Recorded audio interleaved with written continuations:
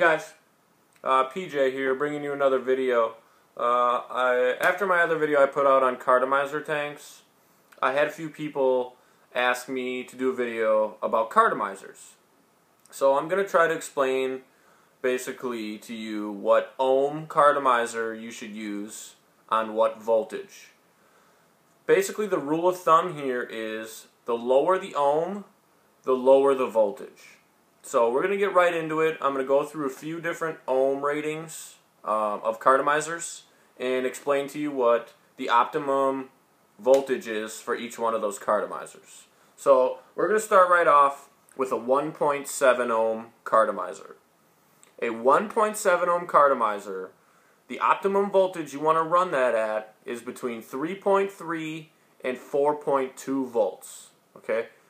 3.3 to 4.2 volts on a 1.7 ohm Cartomizer. Sound good? Moving on. In the Pro Area here, I have a 2 ohm Cartomizer. The optimum voltage for a 2 ohm Cartomizer is between 3.7 and 4.5 volts. Once again, 2 ohm Cartomizer, 3.7 to 4.5 volts.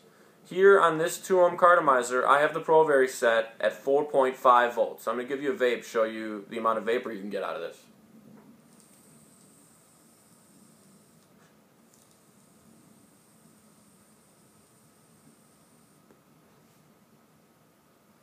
Awesome, hey? Once again, 2 ohm Cartomizer, 3.7 to 4.5 volts. Moving up, in this device, I have a 2.5 ohm Cartomizer. 2.5 ohm Cartomizer. Optimum voltage is between 4.2 and 5 volts. You got that? 2.5 ohm Cartomizer, 4.2 to 5 volts. Okay? Next one I have here is a 3 ohm Cartomizer.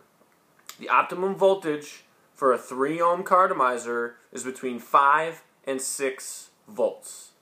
That's really all I got for you guys. In this video here that I showed you, all these Cartomizers are single coil Cartomizers. I recommend staying away from the dual coil Cartomizers, especially when using them in a tank. That's my personal opinion.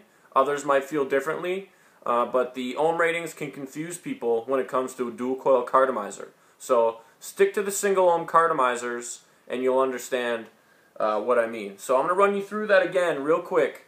1.7 ohm Cartomizer, 3.3 to 4.2 volts. 2 ohm Cartomizer, 3.7 to 4.5 volts.